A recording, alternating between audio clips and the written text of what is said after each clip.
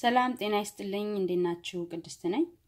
ዛሬ ይዤላችሁ የመጣሁት የኔና የባለቤቴን የአንቨርሰሪ ኬክ እንዴት እንዳሳመርኩት የሚያሳይ ቪዲዮ ነው ግን ኬኩን እንዴት እንዳሰራሁት ለማወቅ ለምትፈልጉ የተጠቀምኩት ይሄንን ነው ኦሬዲ ኬክ ሚክስ ነው ምንም ነገር እኔ ማረጋው ነገር የለም እዚህ ላይ ያለውን ያየሁኝ መጋገር ነው እዚህ ጋር እንደምታዩት አንድ ኩባያ ውሃ ግማሽ ኩባያ ዘይት እና 3 እንቁላል ይላል እንዴት አድርገን እንደምናዘጋጀው ራሱ ካርቶኑ ላይ አለ ስለዚህ ይሄንን ሁለቱን አንድ ላይ አድርጌ ነው ጋግሬ ለማሳመር የፈለኩት አሁን ወደ አሰራሩ ሄዳለሁ እሺ አሁን 3 እንቁላል አንድ ኩባያ ውሃ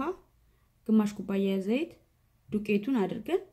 አንድ ላይ እንመታለን ዛሬ የምጠቀመው ነው የእጅ ማሽኗን ነው ለ2 ደቂቃ በሱ ከመታን በኋላ በደንብ ከመታነው በኋላ መጋገሪያችንን አምጥተን ስፕሬ ወይም ደግሞ ዘይት ነገር ቀብተን ኦቨናችንን 350 ላይ አድርገን ለ38 ደቂቃ ያህል እናበስለዋለን ከኦቨን ካወጣነው በኋላ እንዲቀዘቅዝ ማስቀመጥ አለብን ለአትሊስት ለ1 ሰዓት መቀዝቀዝ አለበት እኔም ዲኮር ማረጋው እንግዲህ በፎንደንት ነው እና ስትሮበሪ ክሬም እና ቾኮሌቶችን አርጌ ነው ዲኮር ለማድረግ ያሰብኩት ኬኩን ጠርዙን መቁረጥ አለብን ዲኮር ከማድረጋችን በፊት ደረቅ ስለሆነ ጠርዙን ዙሪያውን መቁረጥ አለብን ከላይ ያለውንም ማንሳት አለብን ምክንያቱም የላኛው ብጥ ስለሚል ወደ ላይ ስትሬት መሆን አለበትና ማንሳት አለብን ከዛ ስትሮበሪውን እንቀባለው ከስትሮበሪው በኋላ ክሬሙን ነው ማረጋው ለላስኪት ውስጥ አርጌ እንደዚህ ማረጋው ለማረግ እንዲመቸኝ ነው በደንብ አርጌ ከቀባውት በኋላ ሁለተኛውን ኬክ ላይ አረጋለሁ አምጥቼ ያው በፊት እንደምናረጋው ኬኩን በደንብ እንደዚህ መቀባት አለብን በክሬም ለብሶ ፎንደንቱን በጣም ማብዛት የለብንም ግን መሸፈን አለበት ኬኩን ልክ እንደዚህ ማለት ነው አሁን ይሄንን ወደ ጎን አረግና ፎንደንቱን አመጣለሁ ፎንደንቱን ስታወጡት ከውስጥ ደረቅ ያለ ነውና ስለዚህ በደንብ መታሸት ይፈልጋል ካወጣነው በኋላ በጣም ድርቅ ያለ ነውና ስለዚህ የተወሰነ ሰዓት ማሸት አለብን ለመስራት እንዲመቸን እስከሚመቸን ድረስ ማለት ነው የምንሰራበት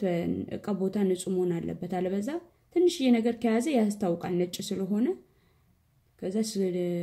ዱቄት ስኳር አድርገን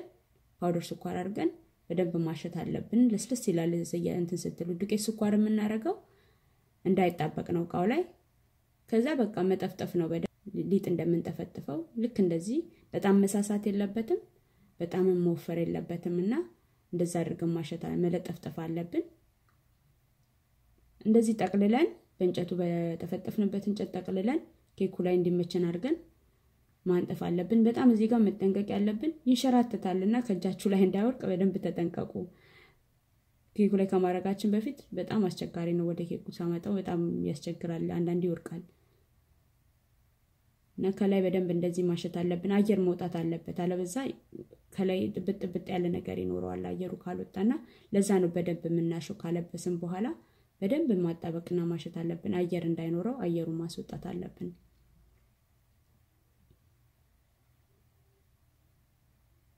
ጠርዙ ላይ ስናረግ መጀመሪያ ጠርዙ ላይ ስናረግ ቀርጻሊስ ካለን ማለት ነው እንደ ክብ ነገር ሆኖ ካስቸገረን ሳባ አድርጋችሁ ወደ ታች ከተፈጠፋችሁት ይዛል እንድልክ እንደሊጥ ይታዘዛል ችግር የለውም እና መድፈር ነው ምንም የሚያስፈራ ነገር የለውም እኔ ለመጀመሪያ ጊዜ ነው እንግዲህ እየሰራው ያለው እንደዚህ ሰርች አላቅም ለማመድ ነው ሁሉ ነገር ከደፈራችሁት የማይሆን ነገር የለም ስለዚህ ለቤት ውስጥም ስለሆነ ችግር የለውም ከጨረስኩ በኋላ በቢላ ጠጋ ብዬ ነው በደንብ ኬኩ ጠጋ ብዬ ነው መቆርጠው የተረፈውን ቆርጠን ማውጣት አለብንና ይሄንን ለሌላ ደግሞ መልሼ ተጠቀመዋለሁ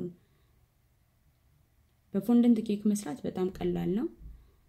እንደውም ብዙ አያታግልም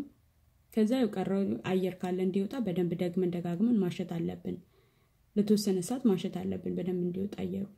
ከዛ የቀረውን ፎንደንት ቀይ ከለር አርጌ ለዲኮር ራሱ ላይ ዲኮር ለማድረግ ቀይ ከለር አርጌ ከለሩን ቀይረዋለሁ ደስ የሚለው ፎንደንት እንደፈለጋችሁት የሚሆን ነገር ነው ስለዚህ ከለሩን ከቀየርኩት በኋላ እሱን ይሄንንም እንደዛው ቅድም እንዳረግነው ጠፍጥፈን በፓውደር ስኳር ካረግን በኋላ ጠፍጥፈን ወደ በመንፈልገው ቅርጽ መሰረት መቁረጥ ነው እኔ አሁን የልብ ቅርጽ መቁረጫ የለኝም ይሄው ለልጆች ዳቦ መቆርጥበት ነው ቅርጽ እንደምታዩት የተለያየ ቅርጽ ያለው ነው ስለዚህ እኔ ፈልገው የልብ ቅርጹን ስለሆነ የልብ ቅርጹን ብቻ ነው ማወጣው ልክ እንደዚህ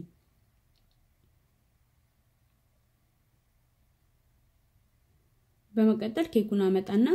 የልብ ቅርጹን በብሩሽ አጠገባችሁ ከሌለ በእጃችሁ መጠቀም ትችላላችሁ እኔ ግን አሁን በብሩሽና ውሃ አርጌ ነው ውሃ ነው ክር ያረጋችሁ ትንሽ በመጠኑ ከቀባችሁት በኋላ ልክ እንደግሉ ማለት እንደማጣበቂያ ውሃ ስታረጉበት ይጣበቃል እና እንደዛ እየቀባችሁ የምትፈልጉት ቦታ ላይ ልብ ቅርጾቹን ማስቀመጥ ነው እኔ አሁን እንደዚህ ዙሪያውን ማረግ የፈለኩት ዙሪያውን በሙሉ ልብ ቅርጾቹን አረጋለሁ ውሃ እየቀባው መለጠፍ ነው ከዛ በኋላ ማንሳት አትችሉም አንዴ ካረጋችሁት በኋላ ማንሳት አትችሉምና መጀመሪያ የምታረጉበትን ቦታ መወሰን አለባችሁ አንዴ ከተጣበቀ በኋላ ማንሳት በጣም አስቸጋሪ ነው ይሄው እንደምታዩት እንግዲህ ሙሉን ጨርሻለሁ ከላይም ደግሞ ደረቤበታለሁ I think ከቀድሞ ይሄሽ እንደዚህ ይሻላል ብዬ ነው በመጀመሪያው አሁን ቀይን መቀየር ስለፈለኩኝ ቀይን ወደ ሌላ ምክንያቱም ቀዩ ወደ ከቀይ ላይ ሲሆን ብዙ እንትን አይልምና ወደ ቢጫው ለመቀየር ነው በጥንቃቄ መቀየር አለብን እንዳይቆረስ ኬኩ በመቀጠል ቸኮሌቱን አመጣና ነጭ ቸኮሌት የገዛሁት ከለር ለማድረግ እንዲመቸኝ ነው ስለዚህ ነጭ ቸኮሌቱ ላይ ቀዩን ቀለም አርጌ የምግብ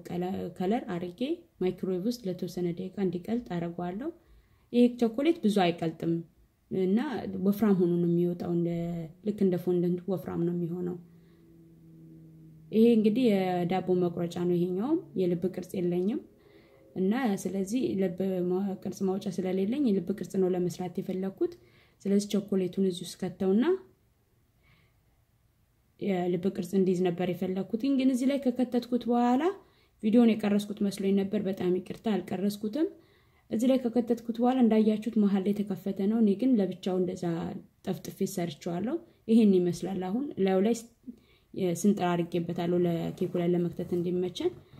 ይሄ ቸኮሌት ነው ቸኮሌት በጥብጬ በወፍራሙ ለመጻፊያ ነው ኬክ ላይ ስጽፍ ይሄው የመጀመሪያ ነው ዛሬ ለዚህ ነው በጣም ቀስ ይያልኩ ነው የምጽፈውና ለጽፍ ያላቅም ኬክ ላይ እንግዲህ እየተለማመድኩ ነው እንደምታዩኝ በጣም በቀስ ይያልኩ ነው የምጽፈው እንደዚህ አርጋችሁ ወደ ላይ አርጋችሁ ነው መጻፍ ያለባችሁ እንድታዩት ብዬ ነው እንጂ በጣም ቀስ ይያልኩ ነው የምጽፈው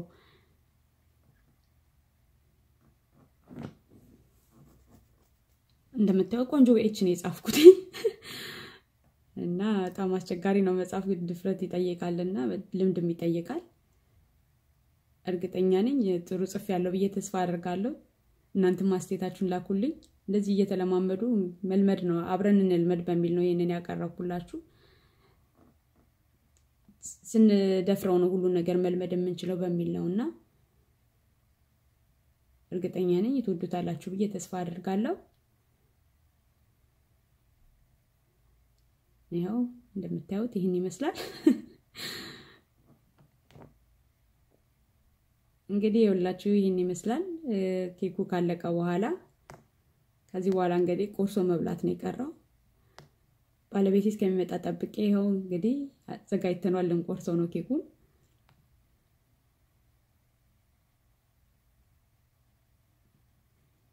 በጣም አሪፍ ኬክ ነው በጣም የሚገርማችሁ ነገር በጣም ቆንጆ ኬክ ነው ኬክ ሚክሱም እንደሌላው ኬክስ ብዙ ስኳር የለውም የውስጡም ይሄን ይመስላል